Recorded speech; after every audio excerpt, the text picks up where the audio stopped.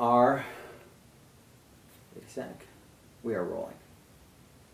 Okay, so look at me, not at the camera. Okay. Today is the 19th of October, 2018. We're in Brookline, Massachusetts, at the house of Suzan, your family name? Ginsberg, Snider. Okay, but Suzan Snider, and Ginsberg is your maiden name.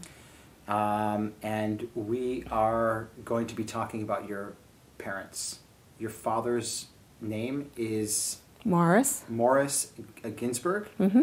and your mother? Pepi. Pepi? That's her real Ginsberg. name. Pepi Mm-hmm. Ginsberg. And what was her maiden name? Beck. Beck. Okay, let's start. We're going to separate it into two, and we're going to start with your mother, Pepi Beck. Where is she born? My mother was born in Czechoslovakia, in Teplitz, Czernau. Teplitz? Czernau. Okay. The family moved when she was a little child, around 4, to Berlin. Mm-hmm. And her last sibling was born in Berlin, so there were 6 children in the Beck family. In the Beck family. And what year was she born? She was born in 1915. 1915. So she's born into the Austro-Hungarian Empire, basically. 1915. And Czechoslovakia, where she was born, was Austro-Hungary then. It was, yeah. It only became independent Czechoslovakia in 1918. So she's actually born in the Austro-Hungarian Empire. Okay. What kind of family does she come from? What's the background? Are they religious? Are they assimilated? Like, are they? Her father was a very religious Jew, Okay. And he worked in textiles, I believe. Mm-hmm. And And her mother was homemaker to 4 girls and 2 boys. My mother was second youngest. Then her little brother was born in Berlin. In Berlin, and the family moved to Berlin when she was how old? I think roughly 4. Wow, those were tough times after the First World War. Yeah. Berlin was, like. My grandfather, he had to, figure out how to make a living. I think they had relatives there. I don't know much about that early history. Okay. She usually just told me she grew up in Berlin. She grew up in Berlin. And what age did she grow up there till? She left Berlin in 34, when she was about 19. And she was the daughter who was involved in sports. Her sisters were in the kitchen learning how to make challah and bake with her mom. Your mother was an athlete? My mother was an athlete. What kind of running. Running, track? Yeah. Yeah.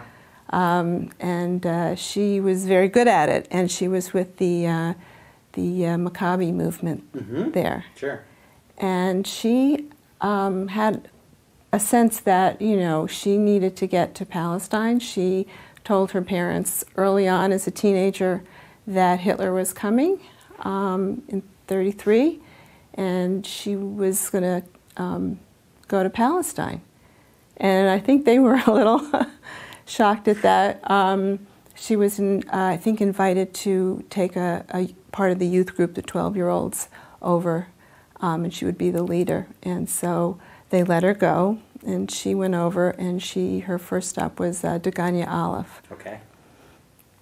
So she... What year is this, 1934? Yes. And so she's this young woman on a kibbutz, away from her family, and I don't know how long she stayed on the kibbutz, but she made her way to Tel Aviv and eventually started working for a travel agency. And it was through those connections that she was able to get her family out of Germany. She was a very courageous and very brave woman. And already her sister's husband had already been taken to Buchenwald. Her father was already arrested. So there were already signs of it. And here she is in Palestine, and she's able to get papers and enabled through her work to get her entire family out. Wow. Her sister, Fanny, she trained to be a hairdresser so she could have a profession, and she was able... Your mother? My aunt, Fanny. Fanny's your mother? Pepi. Pepi, sorry. They had funny names. Mom said that her teachers in Berlin didn't like that, and so she said to my mother, those are not real names. You will be Josephine, and Fanny was going to be Francesca or something. The teacher just decided those are crazy names. So your mom comes to Palestine. She stays. She stays. She knew she was staying. She knew she was staying. I'll go for a few months. I'll leave this No, group. I think she was really a Zionist at heart. She knew she was. She knew she was staying. Yeah. Yeah. And she knew that there was danger on the horizon. And I guess... What year does she get her family out? Different years. She was... her sister Fanny came in 1935. Her parents came shortly after that. Her sister and her husband, her sister Hella and her husband and their baby made it out to Sweden, and they spent the war there, and then she had to help them get to Palestine after the war. So the guy that I interviewed yesterday in 1946 took 700 refugees from Sweden to Palestine in 1946 on the Chaim Arlozorov boat ship. So maybe they were... Maybe they were on that boat. Be interesting to find out. Yep. Yep. Her daughter is lives in Jerusalem, so I will ask her. Pursue that. Okay. Yeah. So your mother's in Palestine. She's working in a travel agency, living in Tel Aviv. She's 20, 21. She's by this point she's 22. After the kibbutz, yeah. Yeah. I mean, she took some other jobs. She does she like Tel Aviv? Does she like what she's? Yeah, I think she's like really into it. And she also started, and I'm not quite sure of this year either, but it was before the war ended, probably in the late 30s, early 40s. My mom was working in the illegal immigration, and she, according to my aunt's story, she was a spy, and she worked on the Lebanese border near Rosh HaNikra. And she would be taking, as a travel agent, looked like she was taking people back and forth, but she was smuggling papers to get Jews who couldn't get into Palestine at the time. And my aunt knew nothing about her sister's work, and yet years later they would be on the streets of Tel Aviv and people would come up and start hugging my mother and thanking her for saving their lives. And Fanny would look and said, what were you doing? And then at that point she was able to tell her. So she really was a very brave and courageous woman and worked really hard to save not only her own family, which she was successful at, but to save many, many Jews and get them into Palestine. Wow. Did she ever talk to you about this, your mother? She didn't talk about it much. And my mom died really young at 61, so I was only 25, and I really wish that I had more information. Sure. What she did was write a lot of letters that to her sister Fanny, and Fanny saved her letters. My mother saved Fanny's, so I have a cousin who's trying to help me now by translating these German letters and kind of get the story more fully. So my mom was working, and she started to work for a man who brought her to America. I think his name was Goldman, Nachum Goldman, and to work for the Jewish Agency. In the States? In the States for a while. Do you know what year this is? 46. So this is after the war? After the war. So this is after the war. But your mother manages to bring the family? Yep, they all settle in Tel Aviv? No, they all settled eventually in Haifa. In Haifa, okay. Most of them. Some of them were. You know, a lot of the German Jews settled in Nahariya, actually. Nahariya is a German Jew city. Huh. They were in Haifa, okay. and that's where my Aunt Fanny and Uncle Heinz stayed for, the rest of their lives, right on the Carmel. On the Carmel, yeah. So she came to America as a young... so she's affiliated more with Haganah. Yes. Yeah. She's already has done work for them, and she comes to the States to work for the Jewish Agency, and guess as my mother told the story, her boss had invited her then to come to England, and of course my mother was excited to go anywhere, but his was more of a proposal which went beyond work, and she said no. And so he said, well, you can't be my secretary anymore. She goes, it's fine, I'll go back to Palestine. He says, no, I'll get you another job. And she stays in New York, not with the intent of staying, but to, work a little longer. And someone said that they needed help in the Haganah in the New York office. So she started working for Danny Shind, and eventually Davidka Nameri, who took over from Danny Shind. And now, is this the office on 14th Street? I don't think so. Okay, because there's an office on 14th Street where the Haganah was running its operations out of as well. I think there were a few offices. Yeah. So who are these two gentlemen? Can you tell me who they are? Danny Shind I've read about. He was very active for years in Palestine in Aliyah Bet. And he was running the New York office for them. And I think he went back to Palestine in '47, which is when Nameri took over. Davidka, I think his name was David. And these are both Israeli guys. Yes. Yeah.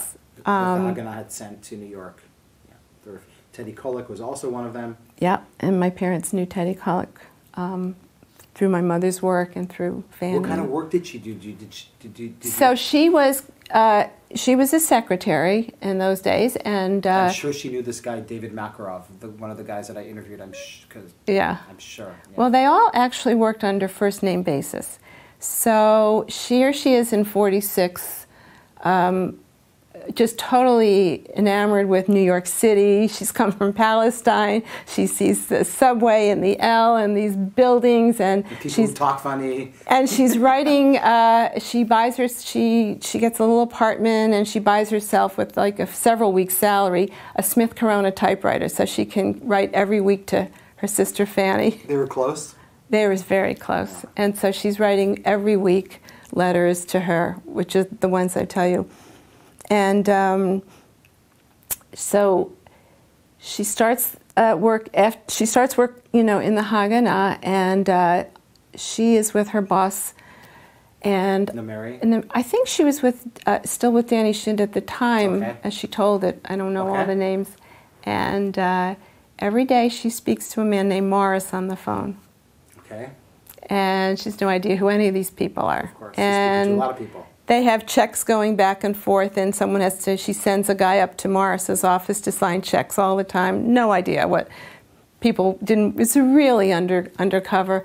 And she was out with her boss once, she said, and this guy walks by, she recognizes her voice, and she said, who's that? He goes, what do you mean, who's that? That's Morris, you talk to him every day. And my mother was like, oh. And that's how they met. Wow. She took her checks up by herself, I think, after that, to the office. And they started, they really fell in love at first sight. Found out later my mother had been engaged to a man in New York, and she broke that engagement off. She actually wasn't in love with the guy, she said, but in the old days, if you were 30 and unmarried, so, the guy was nice, but when she met my father, she just sort of knew he was the one. So it was the Haganah really that brought them together, and they were married in '48, and she stayed in America and raised 2 kids, my brother and I. Wow.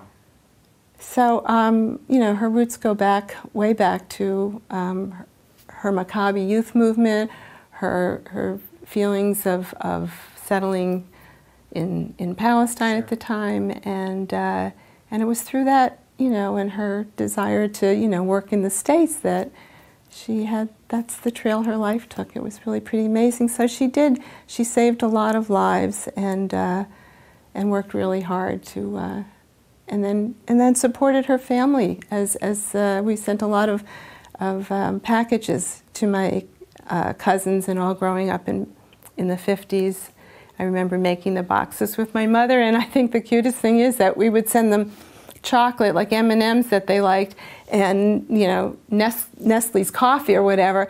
And then when my husband and I were in Israel for the first time together, all he wanted was elite coffee and chocolate. So it was sort of a reversal that well, the 50s in Israel was a very, very hard time. Very hard time. It's called tsena. Everything was rationed. Rationed. Everything, and this was to the early 60s. Yeah. So I have those memories of, all those cousins now are incredibly successful and whatever, but just my mother always cared for people. And close, of course, her family came first. There were letters that my cousin Tamara was reading me that even here in the States, on her meager salary, she made sure that her parents, who were living, I think, in Givat Rambam or somewhere at the time, got £8 sterling every month that she needed to get to them so that they would be okay, because they were struggling and they were older. Did you ever meet your grandparents? I never met my grandfather, and my grandmother came to the States when I was about a year old, so I have no memory. I have pictures and stories about them. But the rest of her brothers and sisters, stayed in Israel, raised their kids there, and they're all over the globe today. But the roots go deep, and it's a very interesting. It's actually funny because my grandmother was born 2 years before your mom, and she was an athlete too, track, but in Detroit. And she was a very when you said that to me, I got the image and the mindset of your mom, because it's the same mindset of my grandmother, who was just a very independent woman, had to do things her own way. It was just, and she was track. She was a track. Yeah. Oh yeah. Loved sports, but was just when they're set on something, they're going to do it. No matter, they'll find a way. If it's going to Palestine, getting the family, or and this whole thing of her using documents at the Lebanese border, I wonder what that story was really about, and I wish that we had more information, because that's, It was smuggling Jews in. I don't know how they did it. Yeah. Tamara also said she thought also in Egypt, but I didn't hear that part of the story. And she had... Because usually these people were, you're recruited. Yeah. And there's ways of being recruited. There's very different ways of being recruited, and it would be very interesting. And also of the work that she did in 46, 47 in New York. There's a lot of activity going on in New York. A lot of activity. She knew a lot of it was a small country, as they say, so she knew the Nachum Goldmans and the Moshe Sharet, all the people who were involved. And my mother spoke German as her mother tongue and Hebrew, and fluent English, and later French and Italian. That's not a gene I inherited. And she was blonde and fair-skinned and freckled, and I think was someone who could move very quickly between, the British and speak to them. And she, at one point, once told me that they stopped her on the border, as suspicious, because she was... in Lebanon? I think so. Okay. And she said to me, she just looked at the guy and goes, "Search me." Yeah. And she had stuff on her. And he went, "Go ahead." So it was sort of a real act of courage. So, really proud of her. Yeah. Okay. We're going to move to your father now. So you see the connection. Well, no, I just... Yeah. So Morris is born where and when? So Morris was born in Brooklyn, New York in 1907. His dad, my grandfather, Matisyahu, which they could not pronounce on Ellis Island, so he became Moses Ginsberg. Moses, from Matisyahu to Moses. Gotcha. The guy just couldn't spell it, So where did Matisyahu come from? Matisyahu, I was told, came from Minsk. Okay. And Belarus. He was childhood friends of Chaim Weitzman. Okay. So they were, and my grandfather came here pretty penniless, What year? I think it was... Your grandfather. My grandfather, I'm Yeah. sorry, Moses. 1896, around then. Young man. Several ships, I'm sure, to get him here. Started caning chairs on the Lower East Side with the nickel or so that he had in his pocket. And short man, about 5'1", and he worked his way up, and he came over. He brought his wife, and I think his 2 daughters. I think they were born in Russia. So my 2 aunts and his wife. Well, the first wife died here in America, and he married her sister. Sure, sure. I mean, that's... And they had 4 more children. They had 4 more children, So it's interesting. My parents both came from a family of 4 girls and 2 boys. 4 girls and 2 boys, yeah. And they were both second to the youngest. So Morris is born in Brooklyn? In Brooklyn. Where? Do you know where? I don't know where he was born. They lived on President's Street. 1295 President Street. I went to 1907? 1907. And my grandfather got into real estate, and then he established a shipping company called the American Foreign Steamship Corporation. My grandfather. And he had his 2 sons work in the business. So your grandfather started this business? Yes. Grandfather started lots of little businesses, and I don't know how the immigrants did it in those days. You know, you come over penniless, and years later you're just, a shipping magnate, hard work. And your father goes into the business? My father and his... Now, before that, what kind of house does your father grow up in? Is it like a religious home? Is it traditional? Is it anti-religious? No, I think my grandfather kept a kosher home, but I don't think, and he was very involved in Jewish communal things, like the Brooklyn Jewish Center. So he always worked for Jewish causes, but not in any sense Zionistic. Okay. And none of the kids, it was not a particularly religious home. I think my mother's was more. But as you see, generations later, I don't have any kosher relatives. Well, you have a menorah. No, we have observances. Probably all of my Israeli aunts and uncles are not, probably maybe because of what happens in Israel, but they were not, shul goers, but they all had Shabbat. They always celebrated Shabbat. Let's get back to the company. What's the name of the company again? American Foreign Steamship Corporation. Okay, what is this company? What does it do? It's a shipping company that has ships that take anything from fruit, and later on they built an oil tanker. So they would transport cargo. And where are they based out of? They're based out of New York, downtown on Broad Street. That's where the office is. That's where the office is. But the shipping, the boats are all around. All around, yeah. Around. How many did they? Well,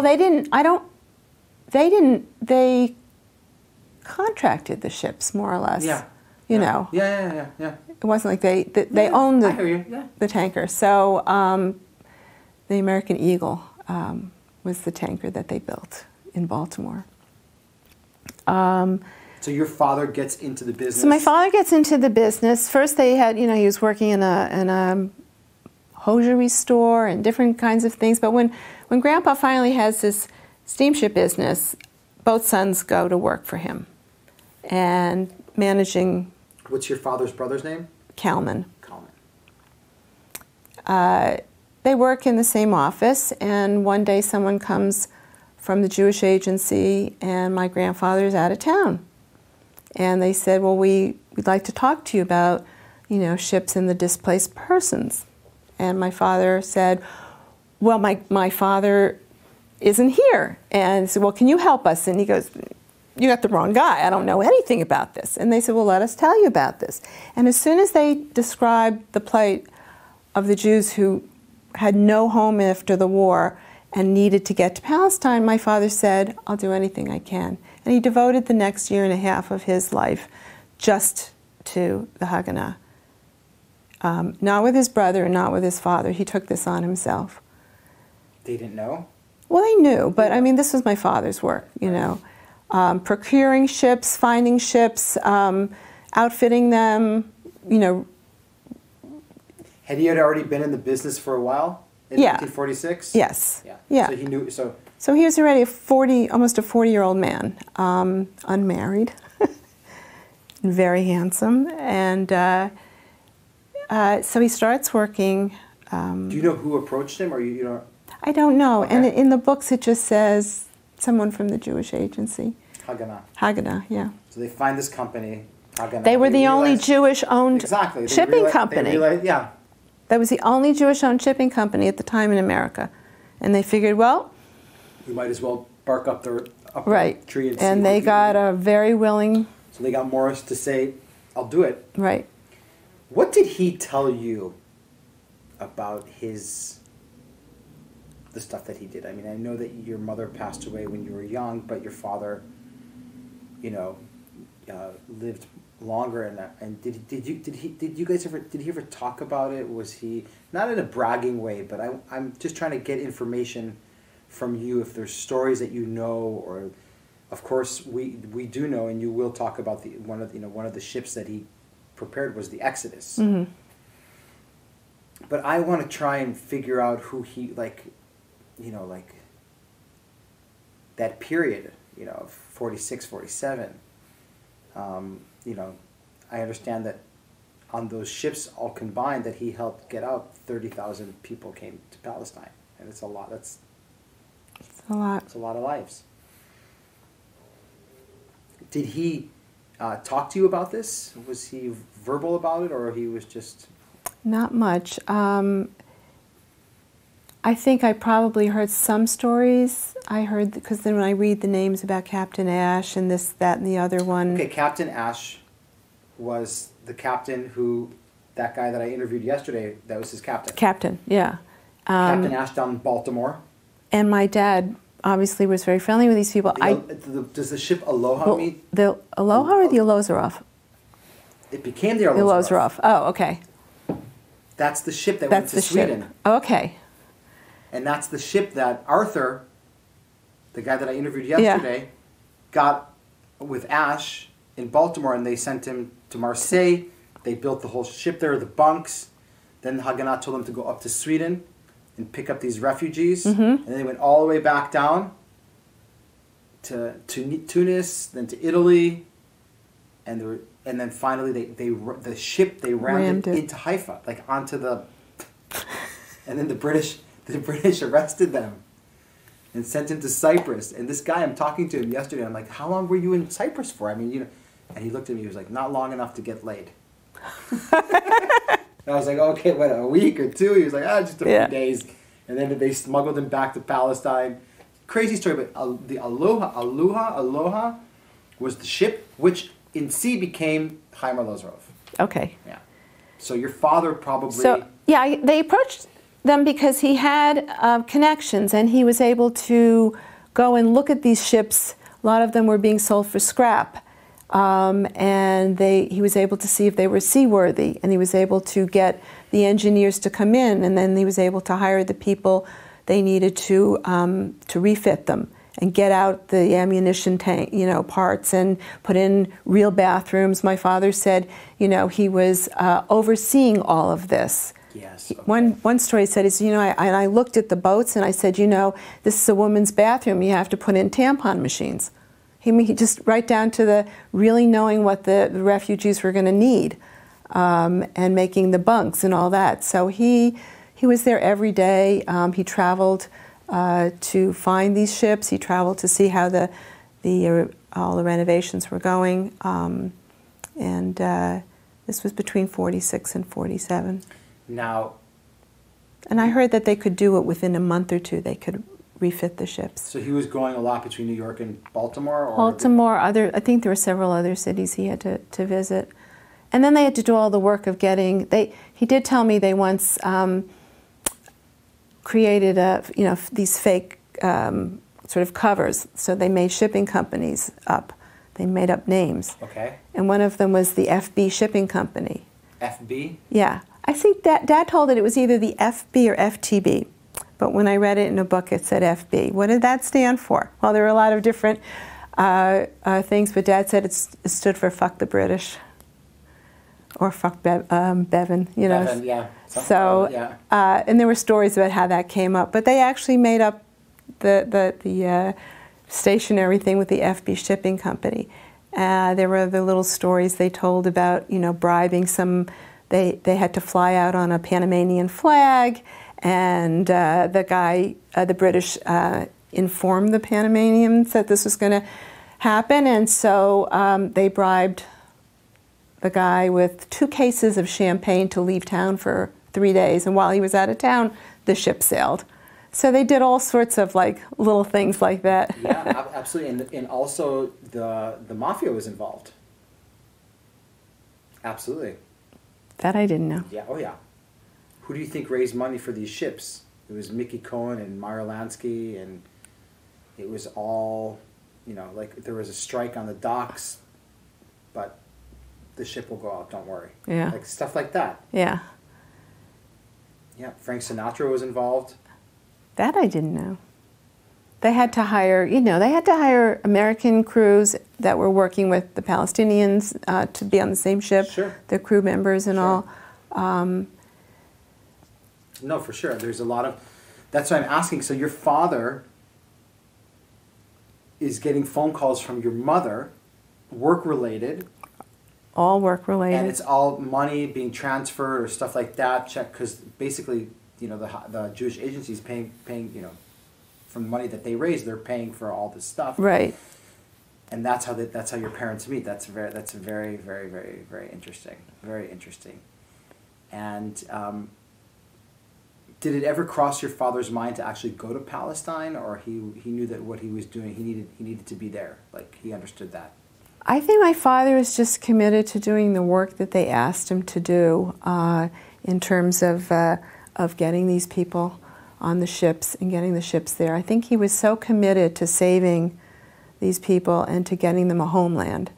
And I think he had, from his father, you know, always working for Jewish causes. Mm-hmm. This one never crossed his mind till they asked him. It wasn't like he would volunteer to do this, like, oh my God, there's a need, I have to see it. But when they came, he didn't hesitate for a second. Yeah. He just said, this is what I have to do, and this is what I'm going to do. You know, his brother took over the rest of what they had to do with their own, you know, shipping needs, and my father did what he could. And then his first trip to was Israel by then, was with my mom to meet her family, which was daunting, the American. And they made many trips after that to Israel, and they took me there for the first time in '59 when I was almost 8. And did your father stay in the shipping business? Yes. He did? He did, until he died. So they had some real estate. When did he pass away? My dad died in 1991 at the age of 83, and he had a brain tumor. And he was treated at Mount Sinai, and a young neurologist took over his last few days of care. And he was a little bit insensitive to his patient, who he never really got to know. He was sort of assigned to him, and he was a little inappropriate by asking my brother at the time, was my father's apartment going to be on the market, and things that you don't want to hear at the last minute when your dad is dying. And then they published an obituary, and it said in the obituary that my dad was responsible for bringing 33,000 refugees to Palestine. And Danny got a call from this young neurologist. Your brother? Yeah, about a week later, and said, I didn't know that about your father, but my father was one of the people on those ships. So the neurologist's dad was taken to Palestine on one of the ships through my father's work, and then eventually came to America, where he had this guy. And I think the connections like that are pretty astounding, that, you know, it was through my father's, not just dad, I mean, he worked with, you know, tons of people in the Haganah, but through his contribution, you know, this young doctor's father was saved. Yeah. And I hope it was a lesson for the doctor to get to know people and get to know their stories, because people's stories are for sure really who they are, you know. For sure. And we all have a story. So, but proud of my parents' legacy for both of them, and how the Haganah brought them together, and how we have these connections to the state of Israel. And so Dad avoided labels. He never really saw himself. My mother was a proud Zionist, and my father literally was a Zionist who never even called himself that. He was always saying, I just do what's right, I just do what I can, you know. But his heart was always with the Jewish people. It's a total typical generation attitude. The people who grew up in the Great Depression, you know, just that generation of just keep it simple. I'll do what I can do, but you know, I don't need plaques, and I don't need, you know. And I think he taught us through his my grandfather was very philanthropic, as were my parents. My father worked, and my image of him was always going off to UJA and Federation meetings. So his heart was always in it. And even after the establishment of the State of Israel, he worked to raise money all the time for Israel, and said to me, you know, you can support all the causes you want, but everybody does. But only the Jews are going to help the Jews. So we had that sort of ingrained in us in an early. So, you know, our philanthropy spreads across a lot of different areas, but mainly is to help. And also, you know, I know this is totally off of the topic, but you told me that now that you're going to be on the board of directors of the New Israel Fund. So that's also my way of supporting Israel in the way I think it needs. It's a very important foundation in Israel. Whether you agree or not agree, they do amazing, amazing things. Right. We want it to be a liberal democracy with a shared society, religious freedom for everyone. Absolutely. You know, and to live in peace with our neighbors. So, yeah, I think you can't argue with their goals. You can argue with a lot of things. I could completely agree with you, and that's actually why I'm mentioning it, because it is so important.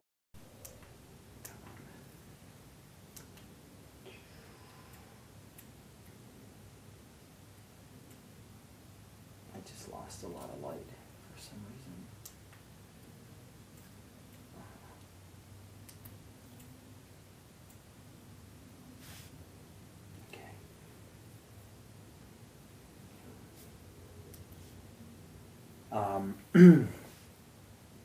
It's funny, if your father was here right now, there's a question that I'd want to ask him, and it's not really a question, but you know, it's a story about the Vietnamese refugees that came to Israel in the 70s. You know, the boat people.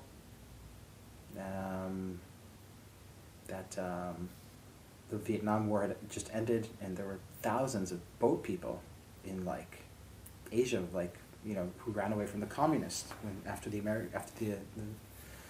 North Vietnamese took over the country. And I think it was Begin had been in office for a week or 2 weeks. Like really, literally, he just got into office. This is June '77, and there's 3 boats in Eilat with like 3,000 Vietnamese refugees. And they're asking for political asylum, and nobody's taking them in. And he took these boats in immediately, and he gave them citizenships. And he was like, "This was us 30 years ago. Come on in." And these people became citizens. Not a lot of people know that story. I don't, but it you know, it rings true to. And that's that generation. It doesn't matter if you're a Haganah or Etzel or Lechi or whatever. You know, you got to help people. And Begin knew that these people were good people who were running away, who were on boats for, it was already a year or two that they were on boats. And there was a community of Vietnamese in Israel. Most of them settled actually in Haifa. And he did this. He didn't even hesitate. You know, he just took, I think, about 3,000 people in. Wow. Like. Well, I was very moved last year on my trip to Israel with the plight of the asylum seekers. And how can we, you know, turn away people who are fleeing for their lives and, you know, then send them back to be killed? We've had too many of those stories of our own. And this was around Pesach last year. And so it rings true that, you know, you help people. I mean, you can't help everyone in the world, but, you know, if someone's on your shore and they're fighting for their lives, which is just so important. Yeah. So Vietnamese, Eritreans, you know, there are people there that you save. So, and, you know, I'm just honored that my parents were able to be a part of the Haganah and save lives before, during, and after the war. Sure. And my brother took on his contribution was to serve in the IDF. Yeah, and he told me. But he was able to cut his tour short because my mother was sick and she had cancer, so he didn't stay. Right. And then he turned his efforts to fighting anti-Semitism through becoming a leader in the Anti-Defamation League. Okay. He was one of the young leaders there. Okay, and your brother's name? Danny. Danny. One thing I did want to ask you, was your father in the war, in the army? No, he was in the reserves or whatever they were at the time. Which is good because then he got to... you need a home front. Come on. No, but he's able to help... No, for sure. It's just something that I forgot to ask. I just wanted to ask if he was in the Second World War. Susan, I think we're good. Is there anything else that you would want to tell me about your parents that we didn't talk about that you think is important? Or just take your time. Just before we end, I just want to make sure that you feel good with what you talked about. And if there's something that we didn't leave out. I think, you know, as I said to you earlier, like my regret is that they didn't talk about it that much with me because they had many more stories.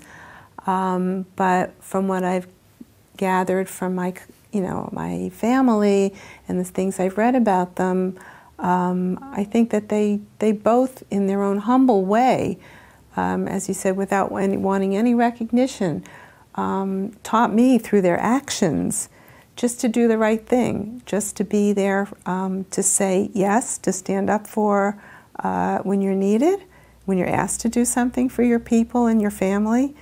Family first was, you know, both of their mottos. I mean, they did nothing they wouldn't do for their family, and especially for, even Danny and I came first, we knew that.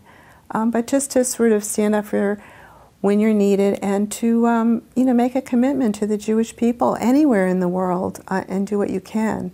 And they both did that, and in very different ways. They had very different personalities. My mother was the more stronger, outspoken person. My father was the quieter, more reserved, sensitive person. And yet the combination, I feel like I'm blessed to have both of that gene pool in me, and to hopefully, you know, somewhere along the line make my contribution the way they did, help maybe through supporting the NIF and just working for the causes that I believe in, both in my country and in Israel, which is really important to me. But they certainly had played a role in Israel in the beginning of the State of Israel, and for that I am indebted and incredibly proud.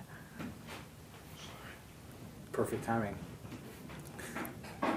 Okay, I think we're good. All I'm going right. to take that picture of that plaque. Okay. And if there's another picture of your parents that you can find for me, okay, that'd be great.